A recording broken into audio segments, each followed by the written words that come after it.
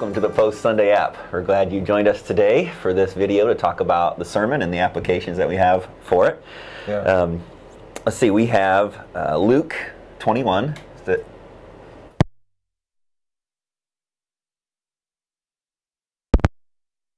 there we go. Now we're back.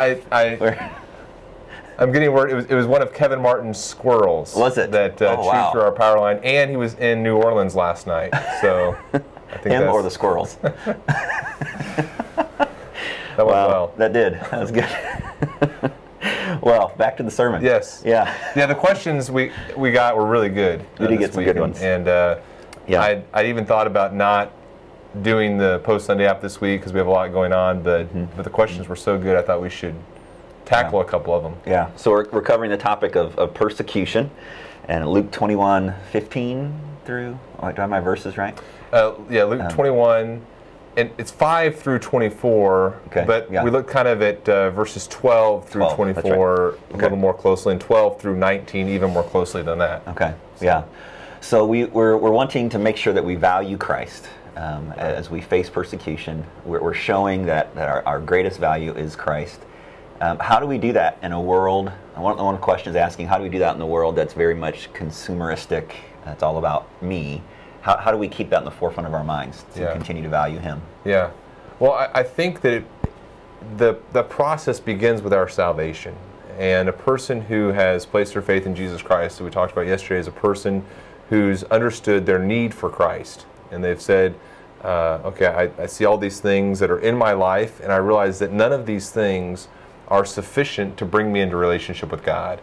And there's nothing greater than a relationship with God, and so we turn to Christ, and He becomes our treasure. And I think as a person matures in Christ and grows in their understanding of the Christian faith, it's inevitable that they'll understand more and more who they were and even who they still are, and the amazing grace that God has shown them in Jesus Christ for their salvation. And so I think if a person isn't growing and treasuring Christ, there's a reason to ask themselves whether or not they're a believer in the first place. Okay. Well, what would you say to someone who says, I'm in Central Illinois, I'm living somewhat of a comfortable lifestyle, I don't really think I'm being persecuted very much. Is there something wrong with me? Have I made some wrong choices? Should I be, trying to smuggle Bibles into into Iowa country? Or something like that? Yeah, the dark side. Right. I think that your first question kind of betrays why the second question isn't consistent. The first question, we do live in a fill in the blank culture. There are so many things that are part of our culture that are indicative of a lost world, a lost culture. And so it's inevitable as I live a life that's consistent with the gospel, it's going to rub up against those who are living lives that are hostile to the gospel. Jesus says, whoever isn't with us is against us. And he also says whoever isn't against us is with us. But the idea being that it's impossible to be neutral in the spiritual life. And so as you desire to live godly in Christ Jesus, you're going to be persecuted. And it may not be in ways that you would say, oh yeah, I'm consciously thinking, oh, this is persecution. But it's going to be in the comments that people make to you. It's going to cost you in terms of relationship. There's going to be friction in people that you want to esteem you. They're going to think you're kind of foolish.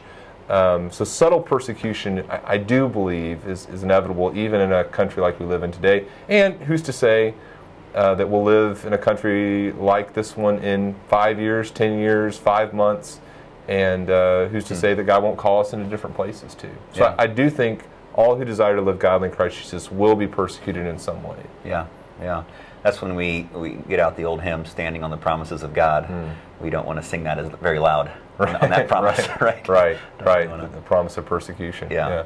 It's good. So what about touching on the end times? You talked about that a little bit in the sermon, being an overcomer. Anything you want to mention or any question you want to answer regarding that? Yeah, so the question was, should I be preparing for the tribulation? If we're a church that our teaching statement talks about the rapture taking place before the tribulation. I've told people that even though we teach that, I'm not going to be shocked if I find myself. I'm not going to say, wait a minute, hold on, stop, I'm not supposed to be here. Yeah.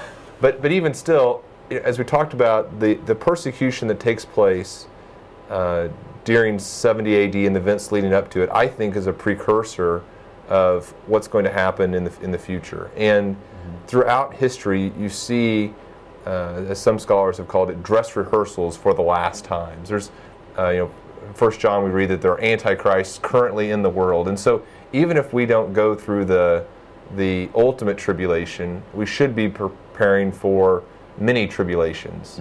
M-I-N-I, not M-A-N-Y. Yeah. Although, also many tribulations, M-A-N-Y. So. Yeah, well, good. Well, we hope our power stays on the rest of the day, so you continue our ministry. And one other thought, if I could. Oh, yeah. Go ahead. Don't mean to unwrap what we're wrapping up. Go for it. Someone else asked about, I'm not sure if I could be ready for tribulation. That's right, yeah, good. And I would just encourage someone with this. The idea of losing a family member due to persecution, we think, I don't know if I could do it. Or the idea of denouncing Christ or being told, denounce Christ, or I'm going to kill you right now. And I don't know if I could do that. I would encourage people with two things. One, God gives us the grace we need at the time we need it. Yeah. And so what I think we have to do right now is say, I know that I would need to do that. I know that I would need to be faithful to Christ no matter what. Okay. And then, I'd also encourage people, pastorally, for people who failed to endure persecution. A person says, I didn't stand up for Christ with my coworkers like I should have. I wanted to get a promotion instead of being faithful to Christ. The early church struggled with this as well. And one of the questions they had to wrestle with is, what do they do to the Christians who didn't face persecution and instead caved? And the answer was they forgave and welcomed back in the church, and there was a process of a person repenting and being faithful to Christ again. And I think that's encouraging for us as well, as we think, even when we are faithless, He is faithful. Yeah, He's sufficient to give us what we need at that time. Yeah. So good Thanks. last word. So, well, thanks for joining us on the Post Sunday app. We hope your power stays on, and you have a great week doing God's ministry. Take care.